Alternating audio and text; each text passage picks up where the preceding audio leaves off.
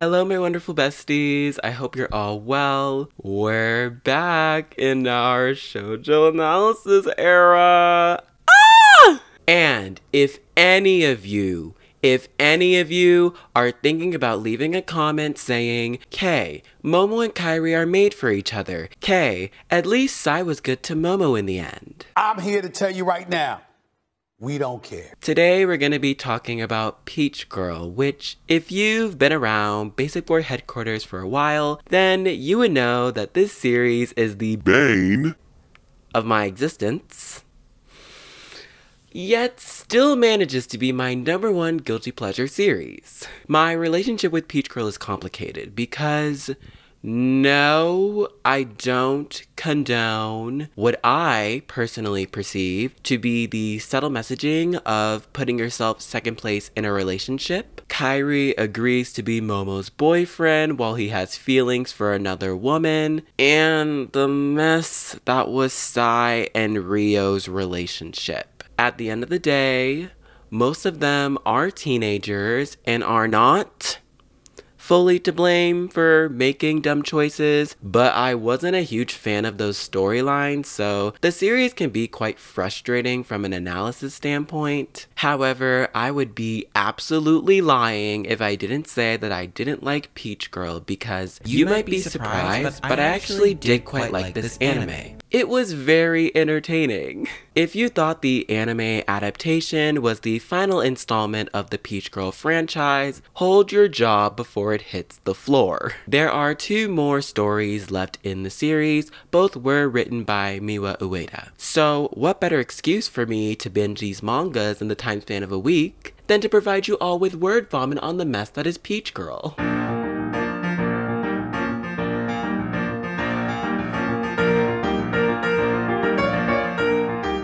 For those of you who haven't read or watched Peach Girl, it is a shoujo slice-of-life romance series that follows 16-year-old Momo Adachi throughout her high school life. As a swim team member, she's been constantly battling acceptance from her peers because of her tan skin and bleached hair caused by the chlorinated water. We meet her frenemy, Sai Kashiwagi, and her 2 love interests, Tojikamori Kazuya and Kairi Okayasu. The story follows these 4 through their high school antics and discovering who they truly love. Obviously, there is more to the plot. Go back through the channel. Peach Girl, for most people, is simply viewed as a guilty pleasure. A story where romance and drama are at the center of the plot. We all can relate to having fake friends, someone we had a crush on, being bullied, and also stuck in a love triangle for an entire decade. Oh, wait, but we haven't gotten there yet. Just for context, the first Peach Girl manga ran from 1997 to 2003. The anime adaptation ran from January to June of 2005. Sai's story was published in 2006, and Peach Girl next was serialized in leading shoujo magazine Be Love in August 2016, and published through Kodansha in Japan in 2017. Peach Girl has sold 13 million copies, with the live-action J-drama movie premiering in 2017. Miwa Ueda also won the Kodansha Manga Award in 1999 for Peach Girl as well. If you want to learn more about shoujo manga from an industry standpoint, I highly recommend watching Colleen's video on the diversity of shoujo manga. So good.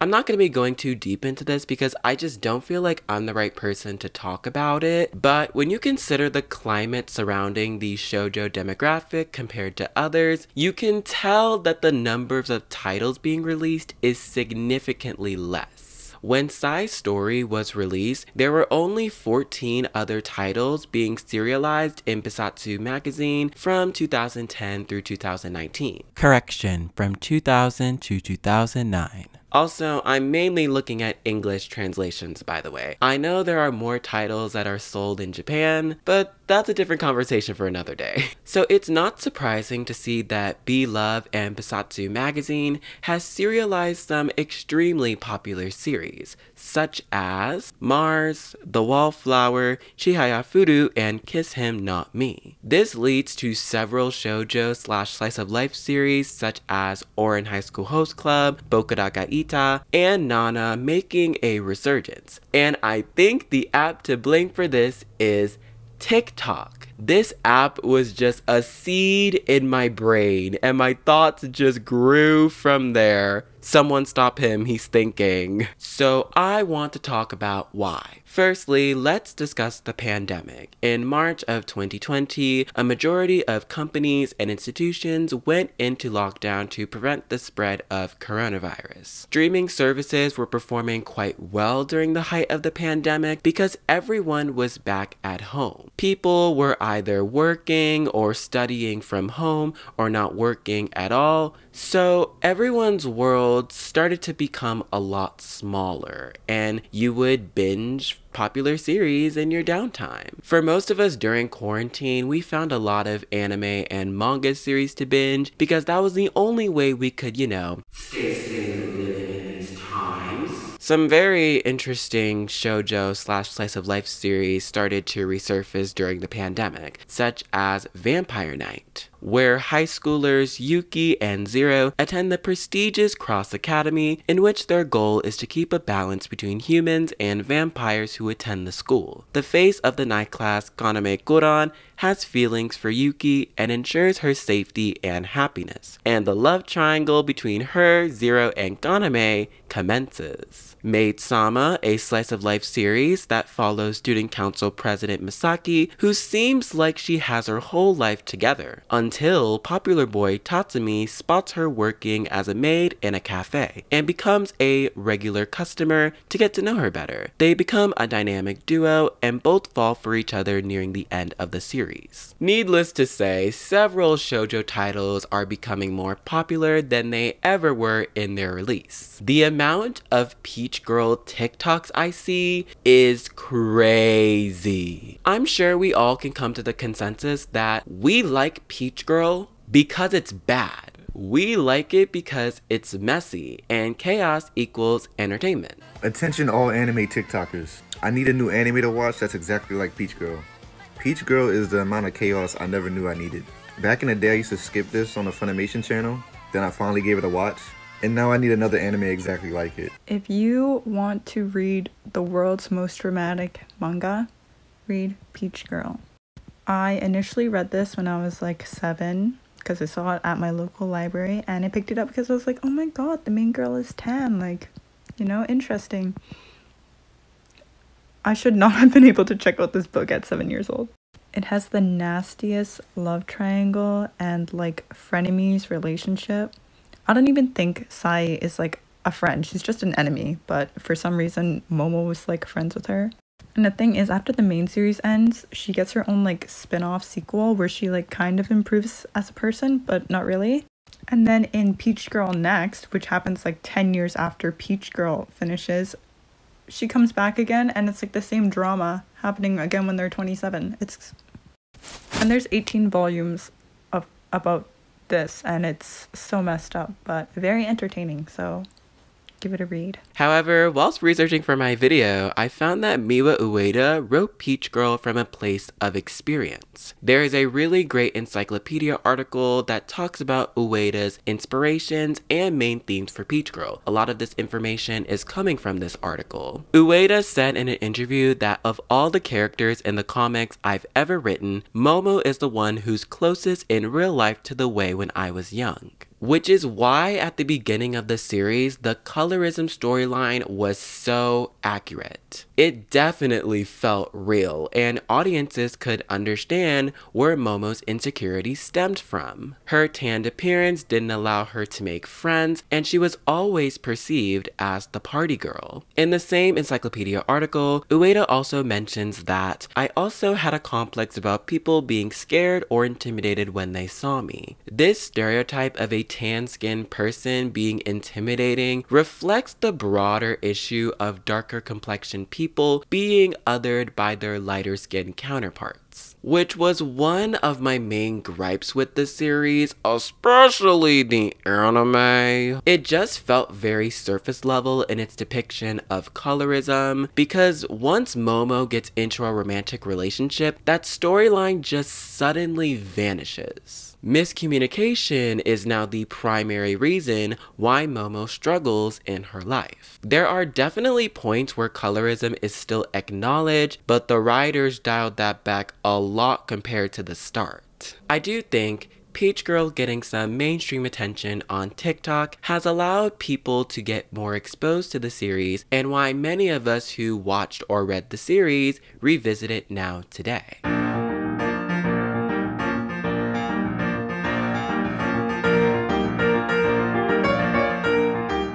Sorry, Basic Boy's gonna need a break.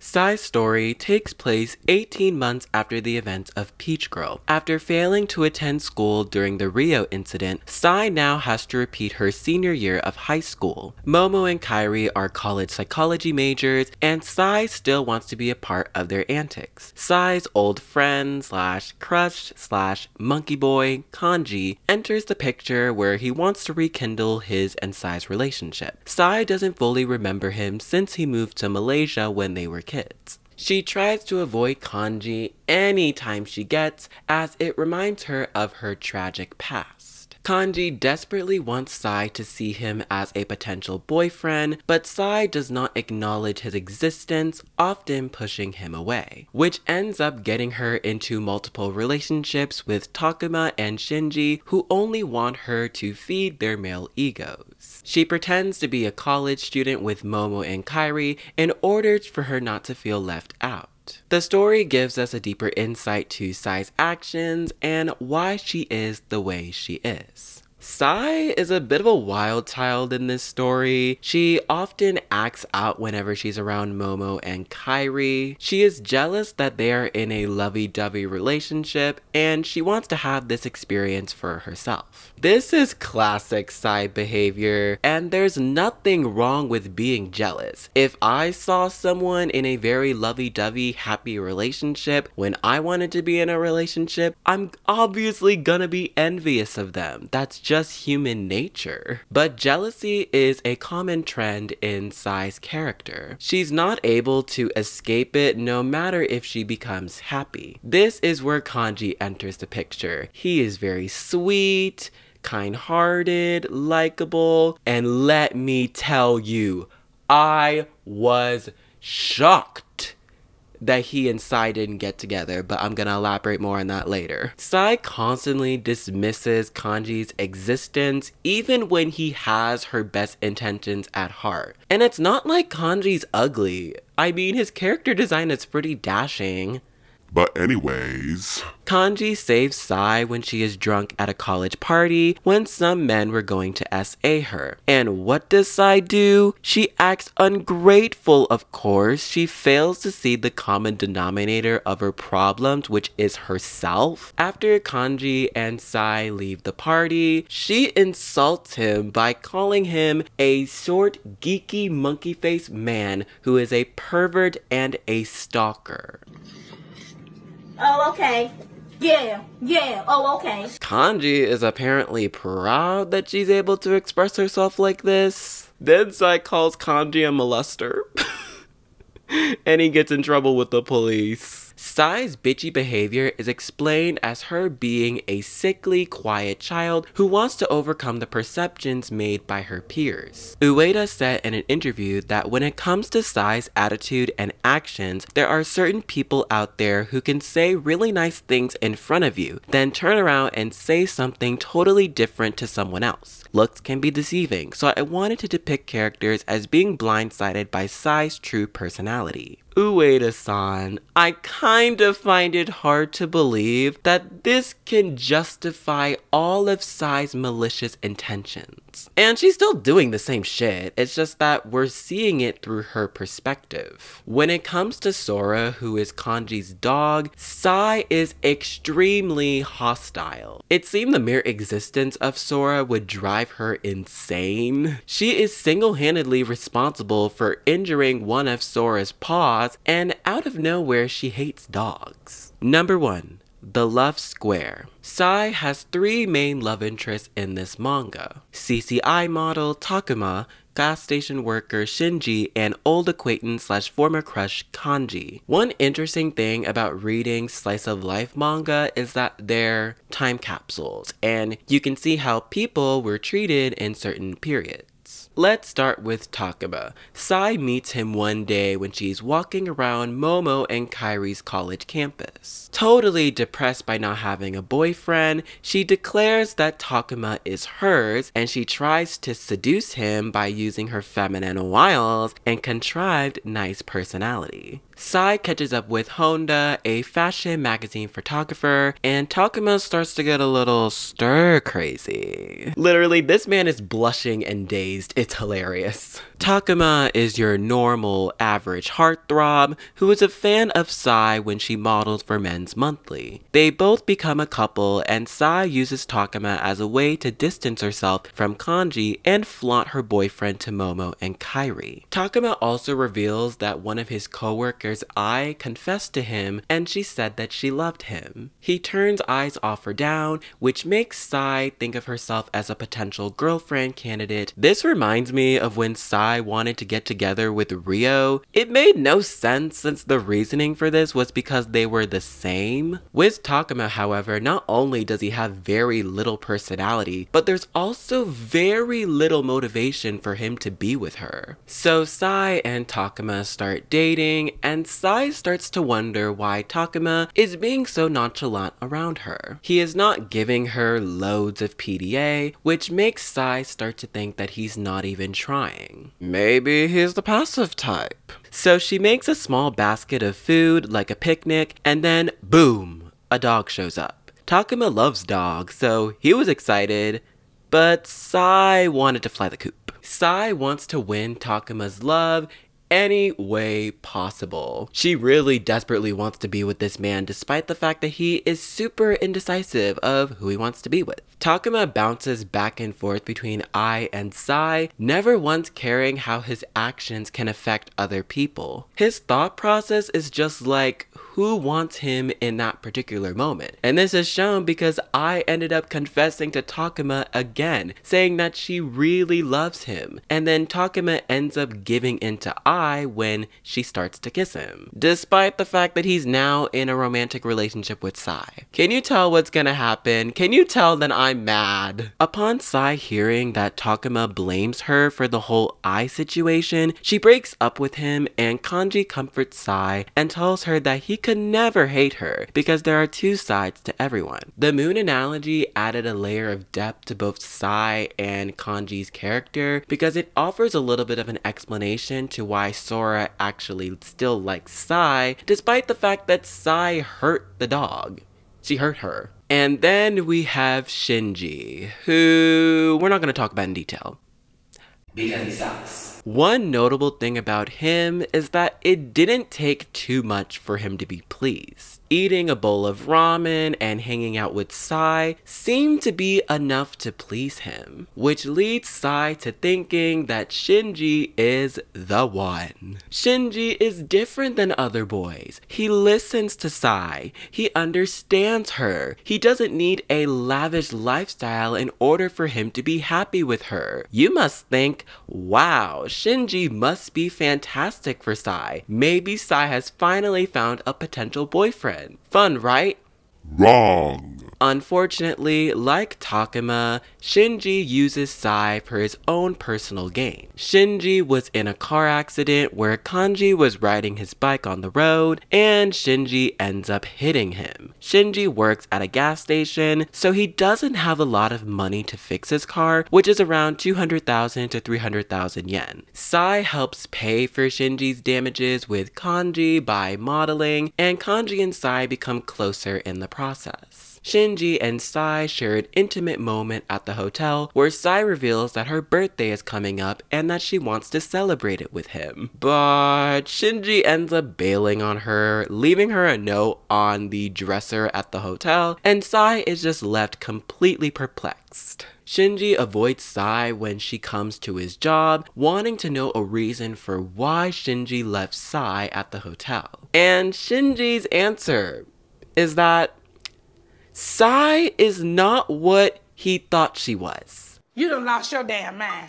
When you get your damn mind, you call me. My confusion lies in the fact that Shinji knew Sai didn't make a lot of money from her modeling job when Kanji told this loser off, saying that she worked really hard to pay for the car damages. So him being wary of Sai and wanting to distance himself from her just doesn't really work. Like Momo said, Sai only falls for people based on their looks. And speaking of bad messaging, at one point, Shinji tells Sai that she is super cute in her high school uniform, and that it's dangerous to look at her. Then Sai says this uniform holds power. That, sincerely, makes me want to gag.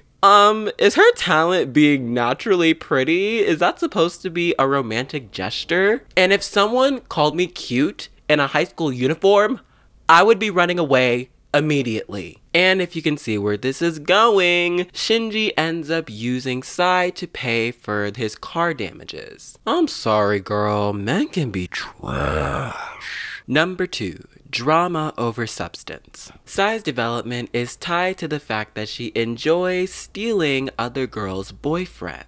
But when it's just her wanting to be in the relationship, she gets bored. There is a flashback nearing the end of the 3rd chapter where we find out why Sai wants to torment Momo. Because she is too perfect. But there are some girls who think Momo is hard to talk to because of her tan skin. This not only proves Ueda's initial intentions for Sai of being a character who displays incorrect social behavior, but also showcases how colorism affected how Momo was perceived.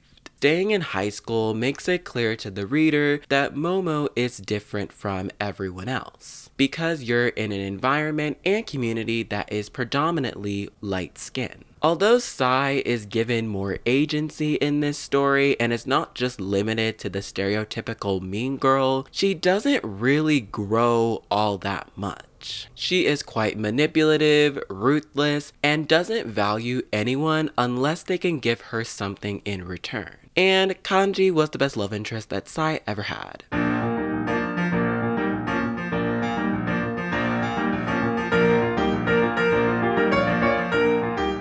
Peach Girl Next is a direct continuation of the original manga and anime series.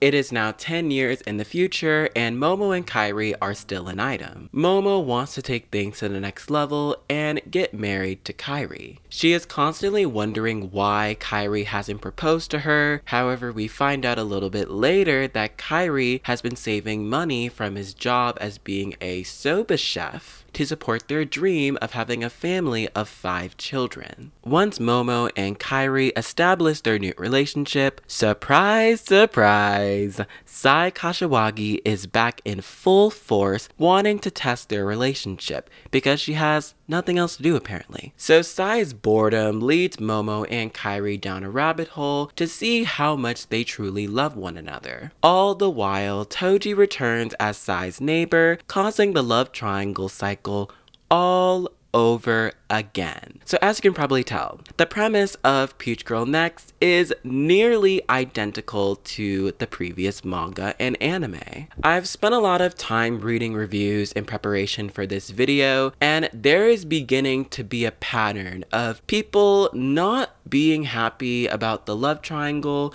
when these people are adults. And I agree. One reviewer states, "They too old for high school shenanigans. They are 27 years old, and Momo still can't get rid of Sai yet. 10 years with Kairi, and they can't communicate properly. 10 years later, and she and Toji and Sai still can't function normally around each other. Either Momo and Kairi need to move away from Japan or to Okinawa, or Momo needs to beat Sai's ass once and for all. Or, I don't know, do the adult thing and get a restraining order. Sai needs a life." And another reviewer states, "I loved the series when I was younger and first getting into the manga.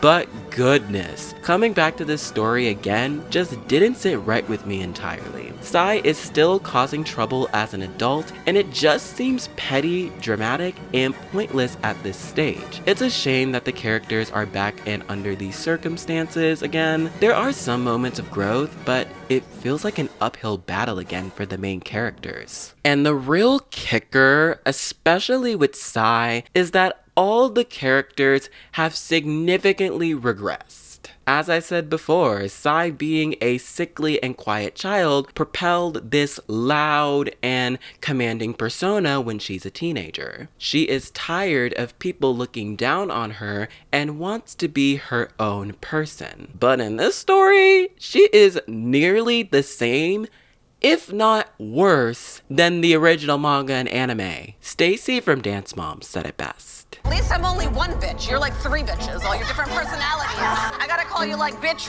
1, 2, 3. Sai has like 3 different personalities in this story, and I can't prove it yet, but I am sure that Sai's manipulation has probably siphoned off 5 years of my life. First of all, Sai starts to question Momo and Kairi's relationship when they haven't been married and been dating for 10 years. I don't know about you, but like, marriage doesn't always have to be the end point. People just like the comfort of being with each other. They don't have to be locked in matrimony to be in a relationship, but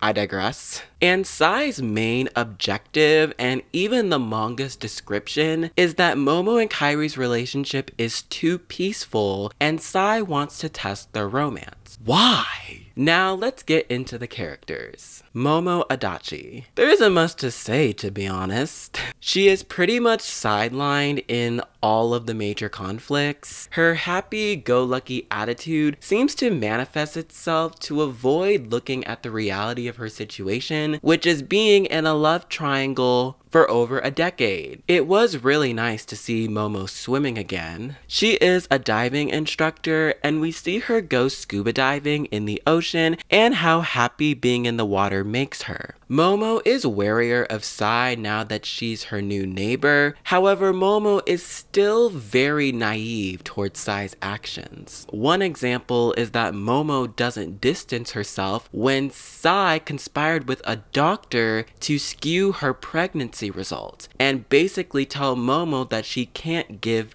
birth to children, therefore causing drama with Kairi since he wanted to have a large family. Momo spends so much time with Toji, helping him prepare for his diving test, and doesn't see that she is worried about him more than she should be. Toji even tells her that she shouldn't spend so much time with him as she has a fiance. And Momo's just like, no, I've got this. I'm just worried about your mental health. I don't want you to be tricked by Sai again. But again, Momo. Toji is an adult and has to be able to handle these situations by himself. Oh, but she also gets territorial when Toji is around Sai, and also is completely upset with Kairi for hanging around with Misao, even though that she's doing the same thing with Toji. Hypocrite much? Toji finally gets a storyline. His wife passed away in a car accident, and it's taken a significant toll on his mental health. He lost a lot of weight and keeps quiet and to himself for the first couple of chapters. We also learn that he doesn't have a really good relationship with his parents due to his wife dying and having to take care of his child, Miyu. Sadly, Toji is victim to Ueda's writing when it comes to sidelining male characters, so we don't get to see a lot of him throughout the story in terms of his emotional growth. Sai is completely ruined in this series. Peach Girl fans, you're gonna be extremely frustrated with her actions. Sai constantly compares herself to Misao, who grabbed the attention of both her love interest, Ryo, and Toji. And honestly, it's just so weird to me to make a character like Sai Kashiwagi sympathetic. A common comment that I got on my first Peach Girl video is that some people didn't like how Ueda condoned Sai's actions by using the bully turned friend trope. I'm sorry, call me crazy, but it just doesn't make sense for Momo and Sai to be friends. Here's a list of reasons why. Sai bought Momo's tote bag after calling it ugly in the mall during the first episode. Sai tricks Toji into waiting with Sai instead of meeting with Momo outside the pool. Sai then tricks Toji into practicing his first kiss on her. She also blackmails Toji into breaking up with Momo during the amusement park, and also tries to confuse Momo about the man she truly loved in episode 24, which leads to her impulsively changing her mind with being with Toji and running off in the whole craziness of the thunderstorm to go be with Kairi, and overall being a very selfish person who doesn't consider how her actions can affect other people. But oh no, Sai is a good person in the end. She's her friend. Oh my gosh. She's such a sweet soul. Creating Sai as a good person doesn't work. She is at her best when she is vicious, vile, and nasty towards other people. So I'm editing the video right now, and maybe saying Sai is completely unredeemable is a bit too far. And I think I take that back. Do I hate her? Yes. Do I think she has a good character? No. Should she be humanized? Yes. Should she be condoned? No. So my main point here is I don't think that Sai should be condoned for all the bad things, but I don't see a problem with her being humanized, if that makes sense. One silver lining we see with Sai is she becomes a maternal figure to Toji's daughter Miyu, and this softer, tranquil side of her comes out. She is worried that Toji will leave her and she will end up all alone. The next character we have is Misao. She comes back into the story after she quit her job at the school nurse, and we see her now taking care of her family, specifically her grandmother. She's been having some romantic struggles due to caretaking after her grandparents. And it was nice to see someone in their mid-30s have a midlife crisis. However, I'm not gonna lie, she isn't very likable. She is very self-conscious about her appearance, specifically her weight. She refers to herself as chubby and not worthy of having a man based on her figure. There's a plot point where she ends up forcing herself onto Toji because she is desperate in getting laid. Oh lord. This is SA. Misao targeted Toji because he's been through similar things that she has went through. In the context of Misao as a character, this shift is a little weird. In the anime, Misao is a school nurse and provides support when the main characters had an issue. Like when Toji cried to Misao about Sai manipulating him and Momo's relationship. Or when Kairi wants to get Momo back after making a dumb choice, leaving her to go with Misao to help his brother Ryo. Also, Ryo was in love with her regardless of her figure. Are we forgetting that? There is no foreshadowing of Misao feeling this way, not even in the original manga. Also, another weird thing that Misao would do is she would say that Toji got cute and still refers to him as a kid. Please stop. It's making my skin crawl, Misao. Though I do understand her body dysmorphia, since her parents were often very rude to her, calling her a disgrace because her weight equates to her health, which it doesn't. It seems to really impact Misao as we often see her crying, feeling very emotional, and needs supports from other people, specifically of men. And then finally, we have Kairi, who enraged me the most. I'm sorry, I'm not a Kairi stan, y'all. I'm sorry. He starts out as a very supportive and kind boyfriend. When one of his co-workers started making romantic advances to him, he backs away and doesn't seem interested. Even though Sai tries to put a buffer into it by taking a picture of Kairi sleeping with his co-worker, which kind of reminds me about Momo and Jigoro, and ugh! Oh, Lord of mercy. But Kairi starts to take an interest in Misao, and not just as an old friend. And this is something that always bothered me about Kairi's character. I'm not gonna get too ahead of myself, but his interactions with Misao and how his facial expressions change when she comes near him, weird. There, I said it. weird. Sai does try and manipulate the situation and tries to stir Kairi's old feelings for Misao. Sai starts sending texts out to Kairi about Misao and how she is heading to the hotel to get laid with Toji. But newsflash, Toji has no idea that Misao is going to the hotel, so she's gonna walk all the way to this hotel and just be left there alone. After Kairi starts ignoring Sai's text, Sai calls him and says that she is giving him a once-in-a-lifetime opportunity to turn Misao virginless. No, thank you. No, thank you. And then, of course, Kairi starts spouting off stuff saying, "You're rude, you're crazy, you're a bitch, yada yada yada." Then we get multiple scenes of Kairi thinking and pondering about Misao being alone, and you guessed it, Kairi runs away from Momo. Not only does he hug Misao once he meets up with her, but he goes into the hotel room with Misao, not even calling Momo about it. Did you learn nothing when you left with Misao to go check on your brother and not call Momo about it? And even if Momo wasn't watching, which peeps, spoiler alert, Sai ends up doing a face call with Momo and Momo's not everything, it still isn't right for Kairi to go with Misao in a hotel room. Momo decides not to panic and wholeheartedly agree that Kairi had a logical reason for going in the hotel room with Misao. Kairi continues to bounce back between Momo and Misao, not even trying to communicate properly to Momo about his stuff with Misao. For example, Momo mentions to Kairi that she needs to bring Misao back to their home, while she is hysterical. But Kairi refuses, thereby demonstrating that he wants alone time with her, even if it's not romantically motivated. However, this is where things start getting like...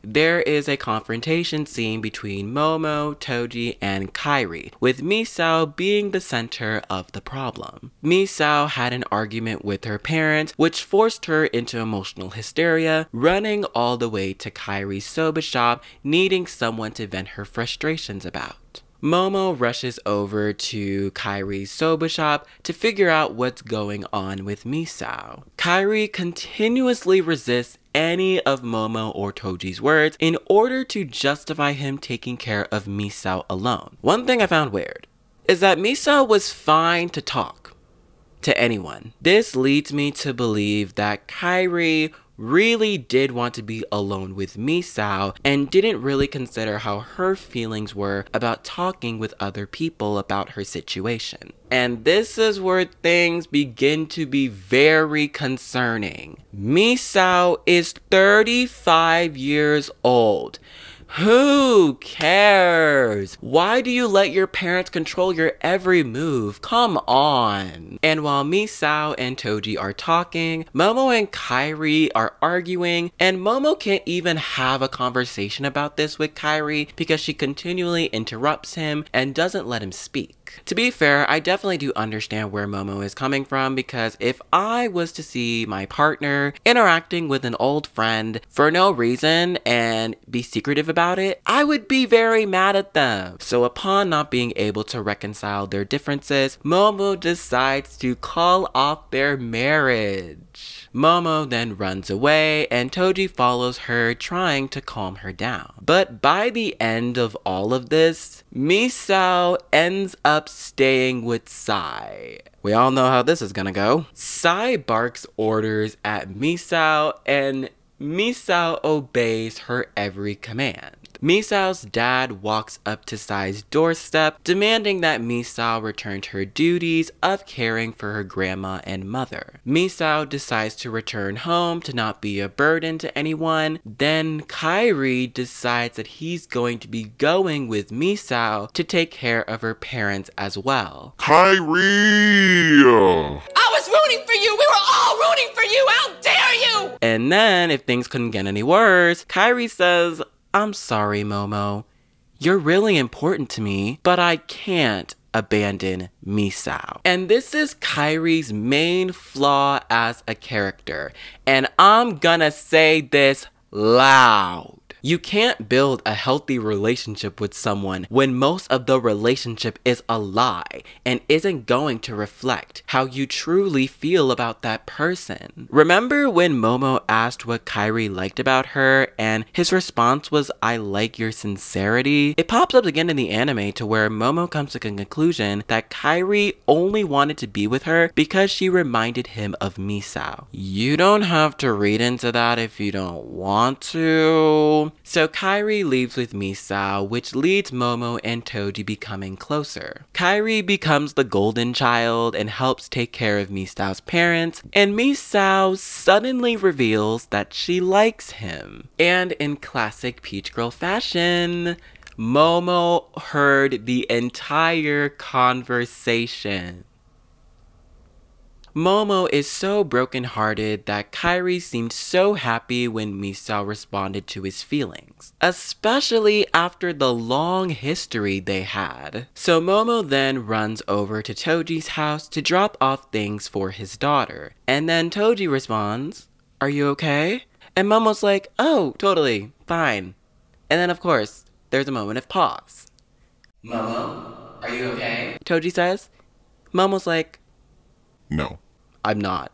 I overheard Kairi and Misao's conversation where Misao said that she loved Kairi." And then Toji starts to kiss her. Toji continuously tells Momo, "You're not hurting me. I want to start a family with you." And right before they could do the little Devil's Tango, Sai walks in. If the top of my head could unscrew like a bottle cap, I would remove this from my brain and I would grab a sponge and scrub this from my memory. Y'all, it was so bad. And I don't know why I was surprised that Peach Girl would rush through romances if that's not literally their brand. After a couple of weeks have passed, Momo and Kairi meet up to discuss the future of their relationship. And Momo decides to break up with Kairi, uttering the words, "Goodbye." Momo is not second place in a relationship anymore, and she goes over to Toji's house to tell Toji that she needs a little bit of time to think about his proposal because, surprise, Toji ended up proposing to Momo. Sai overhears this and proceeds to choke Momo, saying that you need to go away. And Toji tells Sai off, and it was the best feeling ever. Sai deserved this moment. She was borderline bullying and her intentions were bad considering that she wants Momo to die, which affects Miyu because she was standing there watching them the entire time. Her brain is completely in turmoil and you can just tell the guilt was eating Sai alive. She wanted the ground to suck her in. The last arc is Momo and Toji trying to find Sai as she ran away from causing a ton of trauma to Miyu as she views herself as a toxic person. Sai feels that she has contributed to Miyu acting differently and doesn't want to be a burden on Momo or Toji. Once Momo finds Sai at the beach, they both go diving in the ocean and they share some touching moments. They save a boat from drowning and Momo and Sai talk to one another, with Sai literally saying, "I can't believe I'm going to be stuck in the ocean with the person that I hated most." Again, it is impossible for Momo and Sai to be friends. Momo nearly dies as Sai is trying to reach for help, and Kairi suddenly finds out that Momo has been stranded in the ocean. So he frantically goes calling any person that she knows in order for him to rescue her. And he ends up getting back together with Momo. Sorry, what? I was very disappointed. Toji even says that he would have prioritized Miyu's safety over Momo's, which, given the mindset in the last several chapters leading up to Sai disappearing, is not the case at all. Toji wanted to start a family with Momo because even though Momo will never fully replace his wife, Toji still thinks of Momo in high regard enough to be with her. Kairi tries to justify his actions reactions by saying that Momo didn't fully listen to the conversation when Kairi responded to Misao saying that he could never hurt Momo like that because he truly loves her. I'm not sure I'm buying that. When he stayed with Misao to help her family, no normal person would just leave their almost wife to stay with another woman's family. I just think it's a pain in the keister, to be honest. The manga ends with Momo and Kairi in a happy marriage as Kairi puts an engagement ring on Momo's hand. The last words of the chapter are everything is precious and beloved, the shape of a love that never ends. So that is this video done. Final thoughts. Peach Girl was a very crazy, messy, and problematic story that I still find very entertaining. This is the end of my video. I hope you all enjoyed this. If you did, make sure you give it a thumbs up, leave a comment on your thoughts. I would love to know what you guys think, and I will see you guys soon for my next video. Until next time, bye. You could end up with something very special. I think I was wrong. Maybe I do want to be a dad.